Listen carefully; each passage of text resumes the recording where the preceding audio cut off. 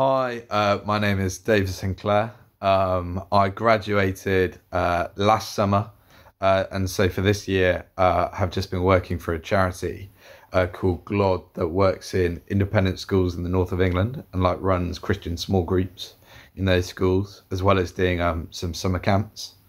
Something I'm finding challenging about lockdown at the moment is probably just the amount of time spending on Zoom. I just find it quite taxing on kind of my concentration and just kind of just feels quite draining in a way.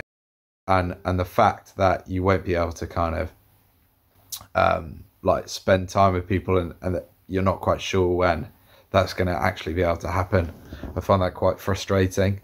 Something I'm encouraged by is being able to read my Bible more. So I'm a Christian, and just being able to read the Bible and learn more about God and Jesus. And then within that, yeah, just being able to look at it more and also just slow the pace of life down slightly.